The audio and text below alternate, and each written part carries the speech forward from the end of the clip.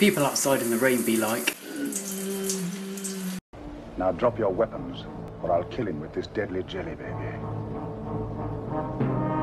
Kill him then. What? Kill him then. I don't take orders from anyone. Gentlemen, I've got news for you. This lighthouse is under attack, and by morning we might all be dead. Oh my god, that girl is so hot. Yeah, I agree. Aren't you asexual? I'm ace, not blind, you fucking moron. They'd rather like you to address one of their meetings. Really? When? I think they suggested the 15th. 15th. No, impossible. I'm fully booked for the next 2 centuries, but any time after that. This is me showing you my favorite texture. This is me showing you my special interests. This is me stimming. This is my favorite stim. This is me doing a fun dance.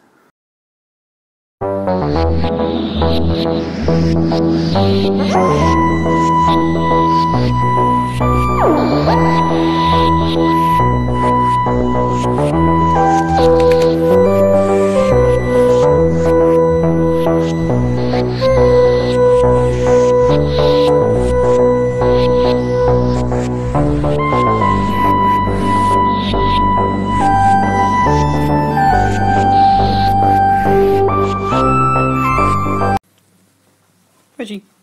Hello. Boop. Hello. Meep. Meep. Time to watch this criminally underrated sci-fi film. Let's go.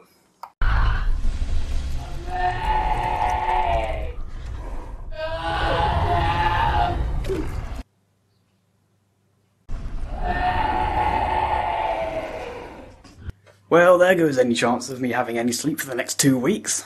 I've seen this film 3 times already, and that fucking bear still freaks me the frick out.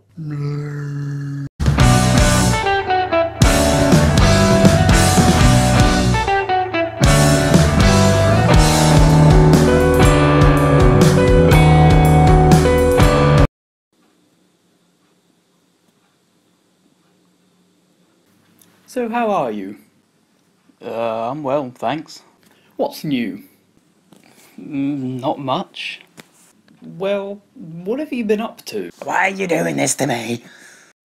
Okay, so this question is for people who live in the UK. Okay. Is healthcare really free? Like, you don't Yes. spend any money when you go to the doctor or the emergency room? Like, That is correct.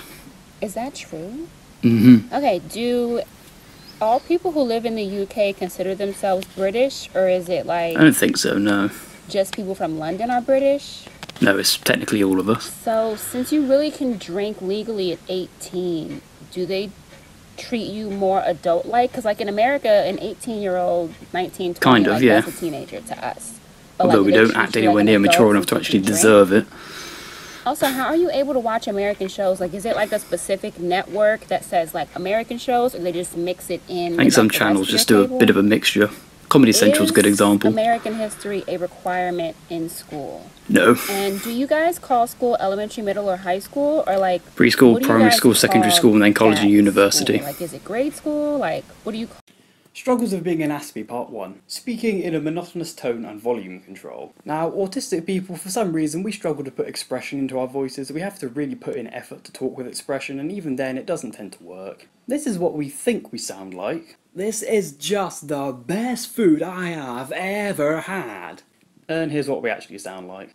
This is the best food I've ever had. We really do try to sound normal, but in reality, we're just speaking like a frickin' Dalek. We also have no sense of the volume of our voice either. We have to really make a conscious effort to control it. So basically, all this means is that we have 2 main settings, Shouty Dalek and Quiet Text-to-Speech Voice. Subscribe to me on YouTube and like and follow for part 2, goddammit! Struggles of being an Aspie Part 2. Alright, so I think everyone knows that autistic people have special interests. They're basically a thing, could be just about anything, literally, that we'll get obsessed with. Like, mega obsessed, research about it, constantly indulge in it at every possible opportunity, basically try to become experts in whatever it is. And can you guess what my special interest is?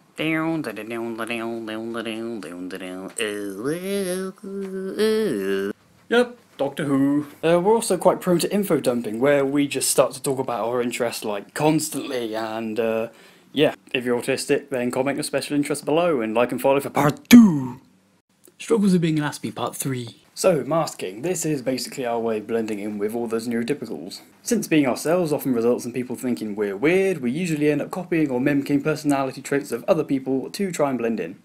Kind of like the alien from The Thing. And this can often have mixed results. Sometimes it works, sometimes it doesn't. Some of the time we do it so often that I think we forget what our actual personalities are as well, so we just end up being a walking combination of everyone around us, which can have some interesting outcomes. It pretty much just becomes like that one meme where it says, when you're hanging out with multiple friends and have to maintain the different personalities you have for each of them. It just ends up being a confusing mess, but hey, at least I don't look weird. Really? Struggles of being an Aspie part 4! So, most people are probably familiar with that autism stereotype of flapping your hands around. Well, that's just one form of a coping mechanism called stimming. Stimming is basically when we do little, usually repetitive actions to calm ourselves down when stressed. Hand flapping isn't the only way of doing it either. There's lots of ways that lots of people stim. For me personally, I usually opt to fiddle with small objects, so, you know, a bit more subtle. But it could really be anything that works to calm a person down. I'm pretty sure fidget cubes and fidget spinners were invented for this very thing. Of course, the annoying thing about it is that people tend to give you funny looks if you stim in public, you know, the place where we're more likely to get stressed. Ignorant people take the piss, but really it's better to have someone do a weird but harmless thing for a few minutes than to have them overwhelmed and upset on the bus journey home, while old man Bob and the bingo ladies are 2 rows in front of you. Like for part 5, even though I'll probably make it regardless. Bye!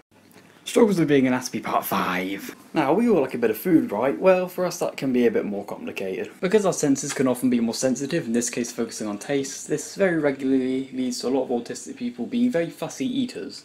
There's some foods we despise and just will not knowingly eat at all. For me, this is like onions, mushrooms, tomatoes, peanut butter to name a few. There can also be safe foods that we'll eat all the time because we know we'll like them and we'll have no trouble with them. And this brings me neatly on to a cry for help. I have a serious cheese and cracker addiction. Can someone please help? Thanks.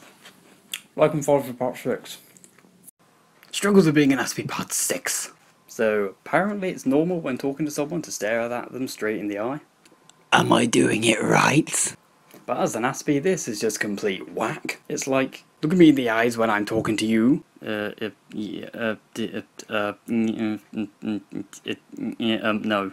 While it might be a normal piece of social etiquette for neurotypicals, for us it's just plain uncomfortable. I don't know why this is the case, it just is. See you in the next video, guys.